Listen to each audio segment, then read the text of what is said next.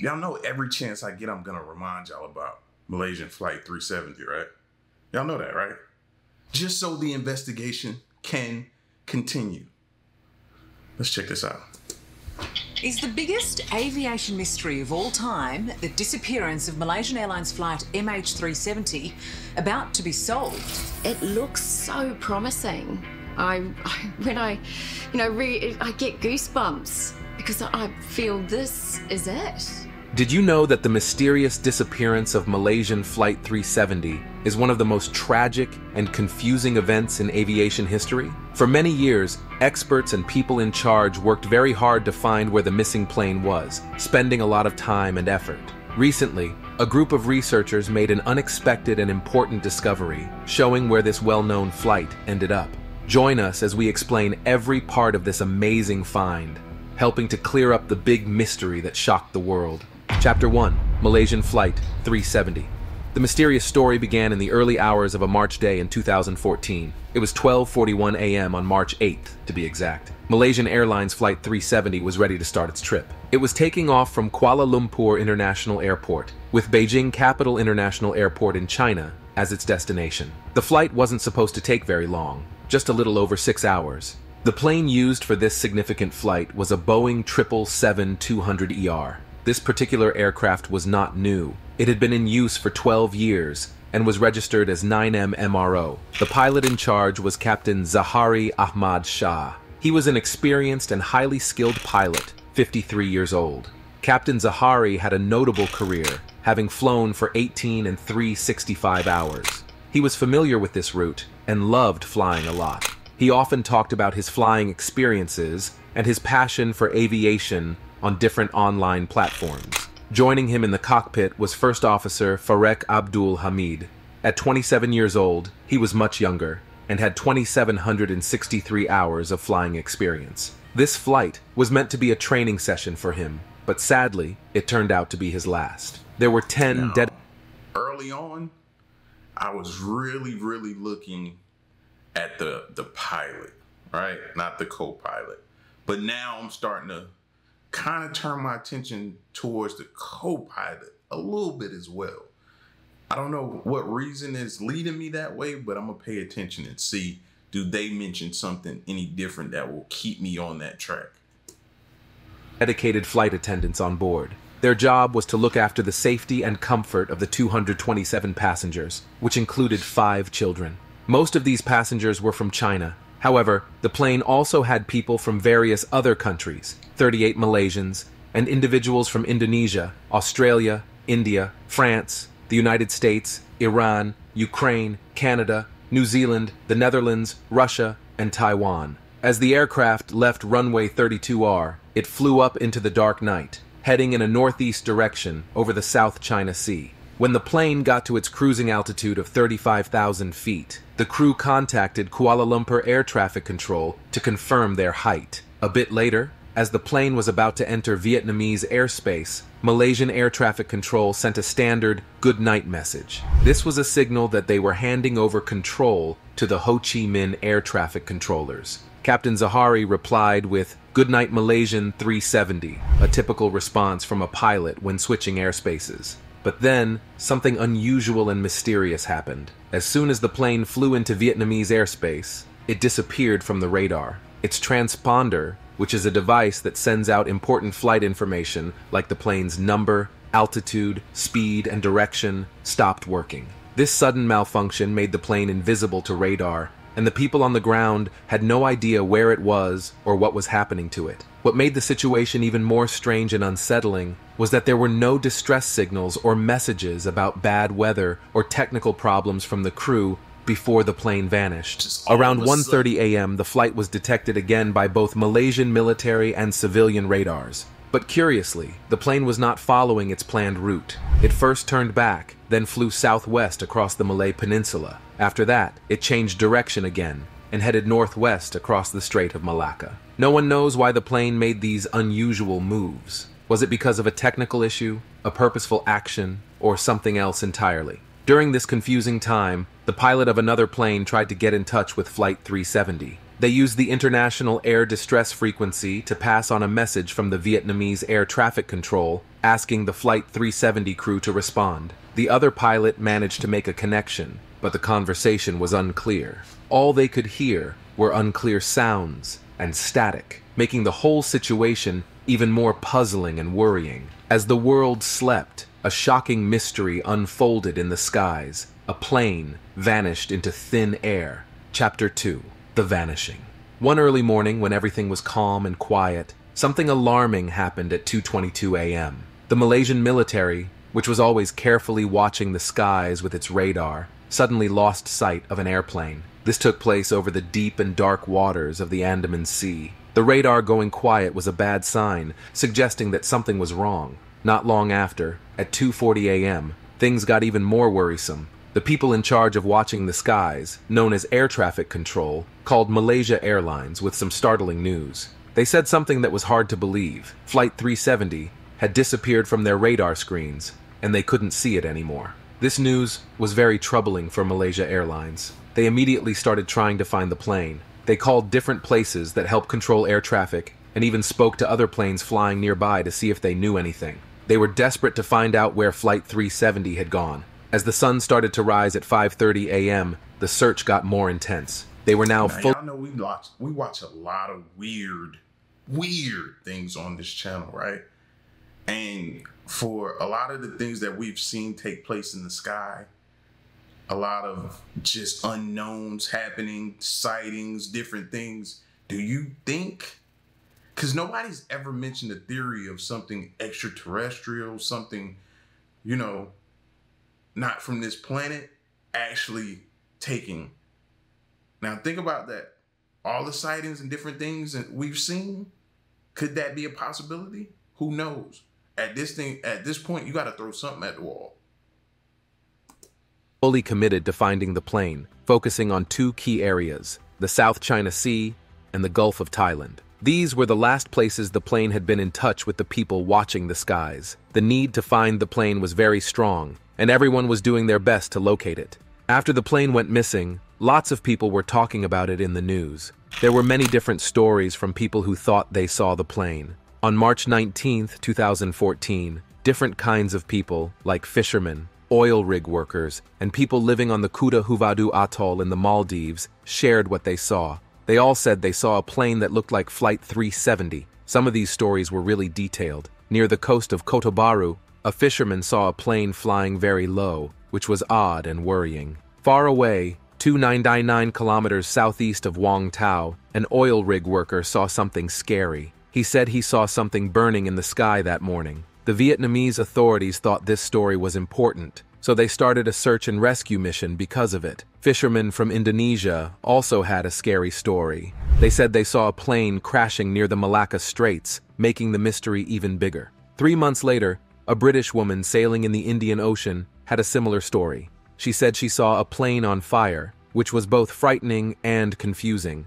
All these different stories made the disappearance of Flight 370 even more mysterious. Each story was different, but they all suggested something strange and tragic had happened. There were more questions than answers about what happened to the plane and the people on it. The search continued, driven by hope and the need to find out what happened in this sad and mysterious part of aviation history. Initially, the search for the missing plane focused on the South China Sea. This made sense because the plane was supposed to be flying there, but then everyone was surprised to learn something new. Flight 370 had left its planned route and was flying west.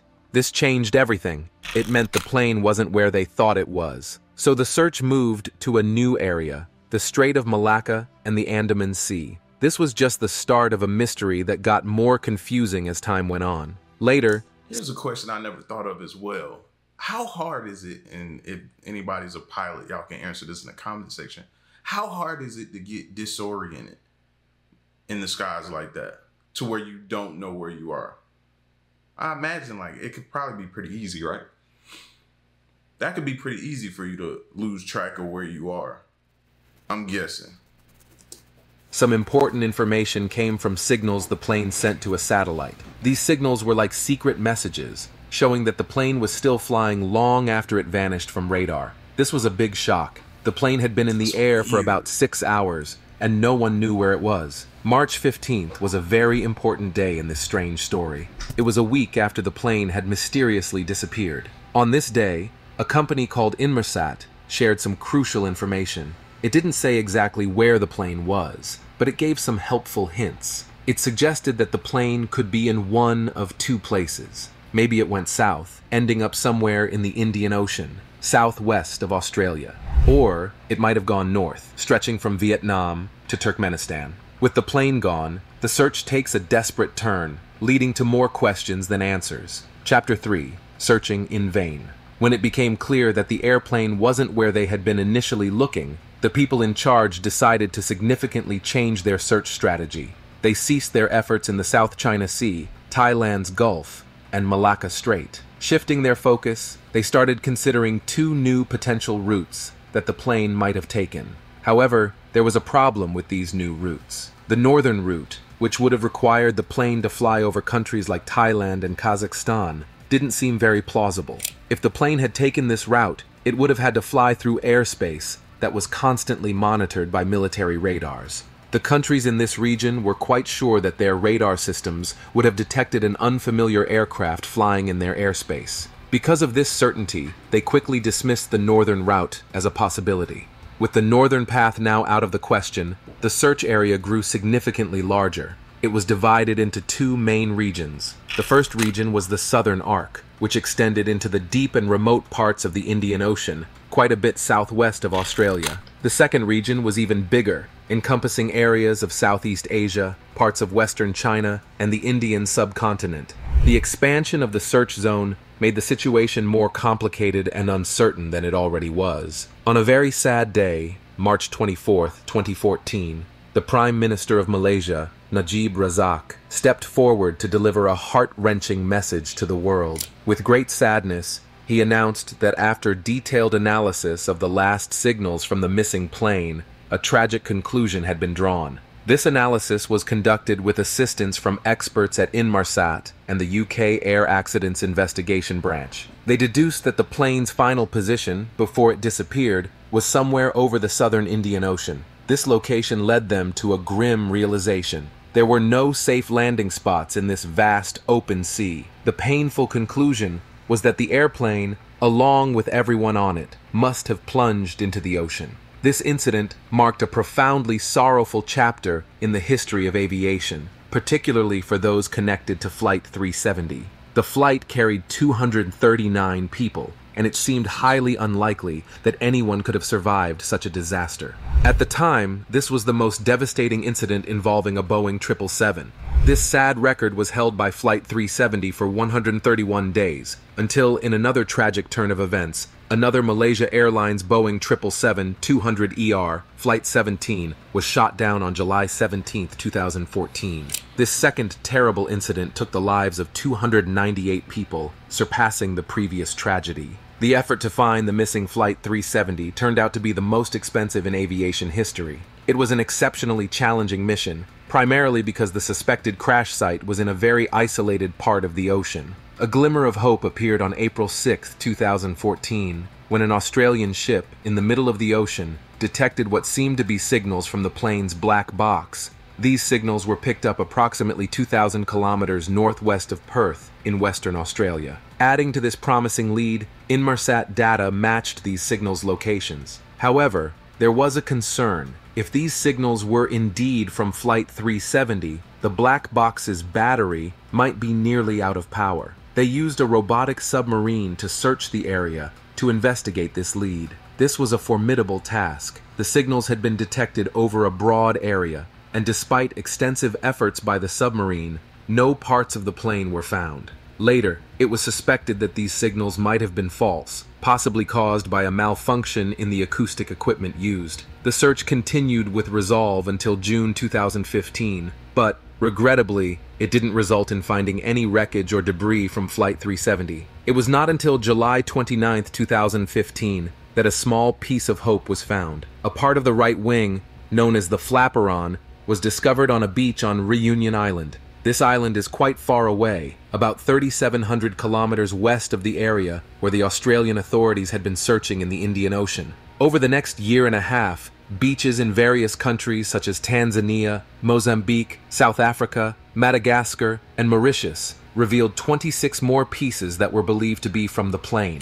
Of these, 3 pieces were confirmed to be from Flight 370, and 17 were highly likely to be from the aircraft. 2 of these pieces came from the interior of the plane, indicating that the aircraft had broken apart. However, it was not clear whether this breakup occurred in the air or when the plane impacted the water. Further examination of the wing parts found, one on Reunion Island and another in Tanzania, led to a new understanding of the plane's final moments. It seemed that the plane did not make a controlled landing, meaning it wasn't being guided for a gentle landing on water. Some experts believe that Flight 370 might have crashed into the water in a steep dive. In January 2017, the governments of Malaysia, Australia, and China officially ended their search for Flight 370. However, an American company, Ocean Infinity, was allowed by the Malaysian government to continue the search. This extended search went on until May 2017, when the Malaysian Transport Ministry announced the conclusion of this additional search effort. In 2018, Malaysia's report hints that Flight 370 might have been taken over on purpose, not just broken. Chapter 4, A Kidnapped Flight? Back in the middle of 2008... They get into it. These are my reasonings, right? And this probably added on to something I might have said in another video, because each time I hear something, I think about something in a different way. I guess this is how detectives feel. But it was missing for 6 hours. That gives you time to figure out or to be hijacked, to communicate and with whoever you are on the ground with what you're trying to do and accomplish. And then the second thing for me was the fact that they avoided the military, the radar in different airspaces that was being monitored. They avoided it. That seems planned to me. That seems calculated. How do you avoid airspace that's being monitored? You got to know the route to where if we get here, then we go this route, then we won't be monitored. We can go past this, that, and the third. You know what I mean? That's what sticks out to me. And to be more precise, in the month of July, the government authorities of Malaysia released what was considered their most detailed report about the baffling disappearance of Flight 370. This particular report was quite important because it almost completely ruled out the possibility that the airplane had failed due to some kind of mechanical malfunction. Rather, it strongly suggested that perhaps someone had intentionally altered the flight's path by taking manual control of the airplane.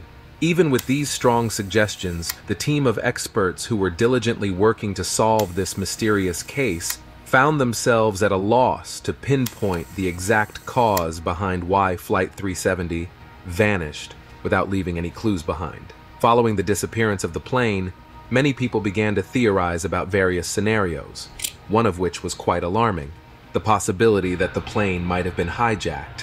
This wasn't just an unfounded suspicion, as there were some real reasons to consider it.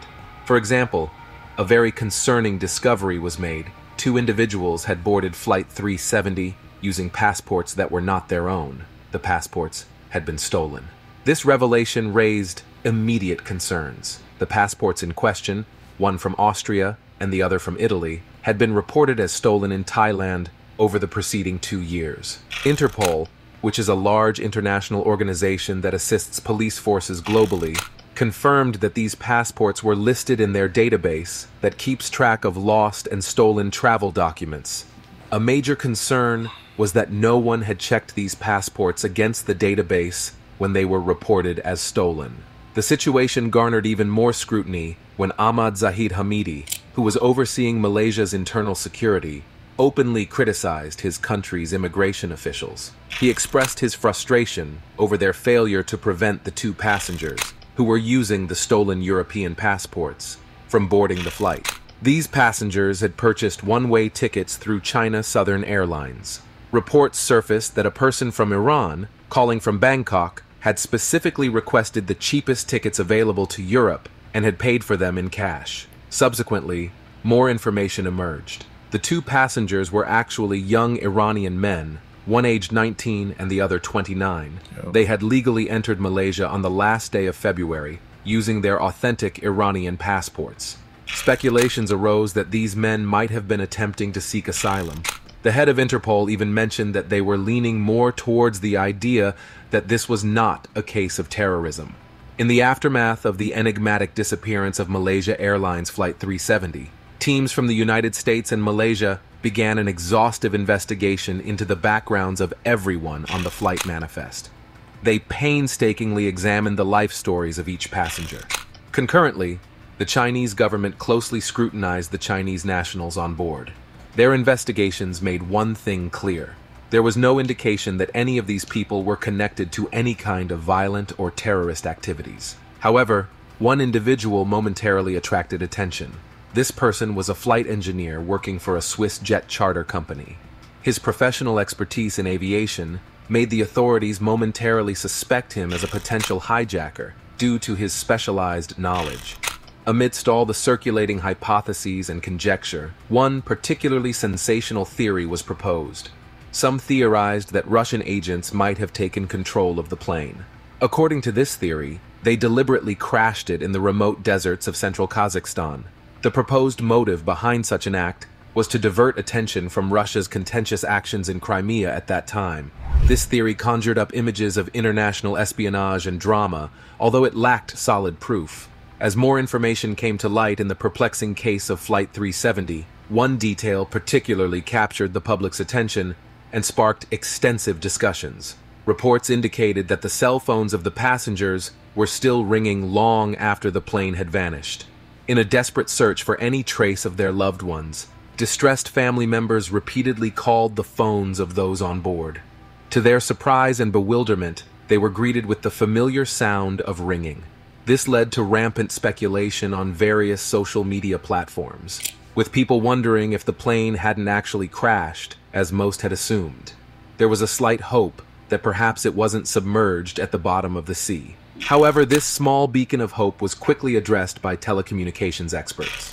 They clarified that a cell phone ringing does not necessarily indicate that the call is being connected to the phone on the other end. When a call is made to a cell phone, the network first tries to locate the phone and establish a connection. If the network is unable to connect the call after several attempts or rings, it typically just ends the attempt.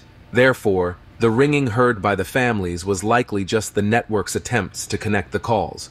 While this explanation provided a technical reassurance, it did little to alleviate the deep sorrow and confusion surrounding the fate of the missing plane and its passengers.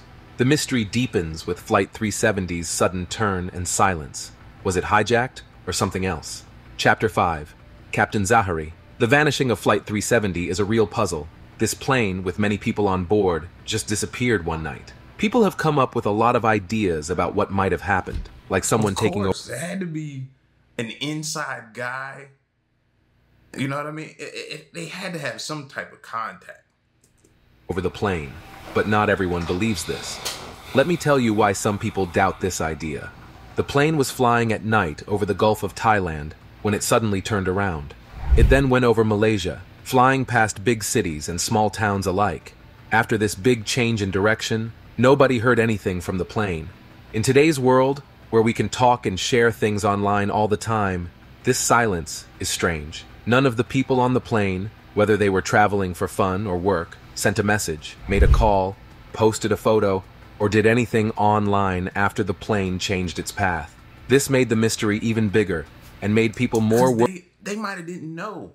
We think hijack, we think, okay, somebody pulled out some guns, somebody went up there, they turned around, looked at all the passengers, don't nobody move, nobody gets hurt. You know what I'm saying? It didn't necessarily have to be that. They could have thought they were on their regular path and they're back there sleeping while everything is taking place with the pilot and the co-pilot. That's what I'm saying. Like, they probably didn't know until it was maybe too late. Worried about what really happened during the flight. In our time, when everyone is always connected, it's really weird that nobody from Flight 370 said anything. This has made many experts argue, and guess what happened? Most of the people on the plane were from Malaysia and China, where pretty much everyone has a phone, especially those who go to other countries. So why was there no word from them? Did they not want to talk? Could they not? Or were they not allowed to? Maybe the plane was so high up that their phones didn't work. Or perhaps they tried to reach out, but couldn't. Each of these ideas adds to the mystery. As more people look into these ideas, the story of Flight 370 becomes more complicated and interesting, and everyone is waiting for some hint to solve this big puzzle. The military radar saw something strange about Flight 370. After it turned, it flew really high, way higher than it should have. It went up to 45,000 feet, when it was only supposed to go up to 43,100 feet. Then, as it went over Malaysia, it came down to about 23,000 feet, before going back up to 29,500 feet. It stayed at this height for a while. This moving up and down is probably why people's phones didn't work. Whether they turned their phones on during the flight or they were already on, they couldn't connect to the towers on the ground because the plane was too high. When trying to figure out why Flight 370 didn't go where it was supposed to, people in the US thought that maybe someone in the cockpit changed the plane's settings. They thought it might have been flown on purpose over the Indian Ocean. The Malaysian government wanted to know more, so they checked out the pilots' homes and looked at the bank and credit card records of all 12 crew members. They also checked other things, like where they lived. About a month after the plane disappeared, the head of police in Malaysia said they had talked to over 170 people, including the families of the pilots and crew. The main suspect was the captain, Zahari Ahmad Shah, especially if it turned out that a person was behind the plane's disappearance. There was a scary idea about Captain Zahari. Some people thought he might have planned to crash the plane on purpose, taking everyone with him. They thought he might have locked the other pilot out of the cockpit, cut off all contact with the outside, made the air in the plane bad, and then let the plane fly by itself until it ran out of fuel. Whoa. You could make the air in the plane bad? Y'all knew this? Frequent flyers? Did y'all know that? I didn't know that. When they looked into Zahari's life, they found out he was married with 3 adult kids and lived in a safe place with 2 homes. In his main home, he had a flight simulator game that he used a lot. When they searched his house, they found the simulator and something odd about it. The simulator had a flight path like Flight 370's, going deep into the Southern Ocean and then pretending to land on a small island. Even though these records were deleted, experts got them back. They saw that the path on Zahari's simulator was almost the same as the actual path Flight 370 took. This made people think Zahari might have had a plan to crash the plane, maybe because of personal problems. Zahari, the pilot of Flight 370, was having a hard time in his life. He was dealing with separating from his wife, which is tough for anyone. He was also upset about a family member, Anwar Ibrahim, who got a 5-year prison sentence right before Zahari's flight. This could have made him more upset, but Zahari's wife said he wasn't having these problems. His family and friends agreed, saying he loved his family and job too much to do something bad. As the investigation went on, the police in Kuala Lumpur worked with experts from the FBI to look at Zahari's flight simulator. They checked it really well and found nothing to show Zahari planned to take over Flight 370. This led the investigation in a new direction. Then they started to look at Farik Abdul Hamid, the co-pilot. They found out something shocking. While the plane was flying low along Malaysia's coast, Farik tried to make a phone call from his own phone. The call got cut off quickly. Later, they confirmed that the call did connect for a short time with a tower in Penang State. They think the call ended because the plane was moving fast and left the tower's area before it could connect to another one. New clues emerge. The co-pilot tried to call someone mid-flight. What secret was he hiding? Chapter 6. Farik's Secret Hint. The enigma surrounding the situation grew as the specifics of this particular phone call stayed hidden. Everyone was wondering, who was Farik trying to contact at such a pivotal moment? The officials and people involved in the investigation were not saying anything. They kept the details and the intended person for the call a secret. With all this secrecy, rumors began to spread fast. People were quietly suggesting different ideas without any real proof. Some thought that Farik, perhaps dealing with personal problems, might have made a sudden, extreme decision.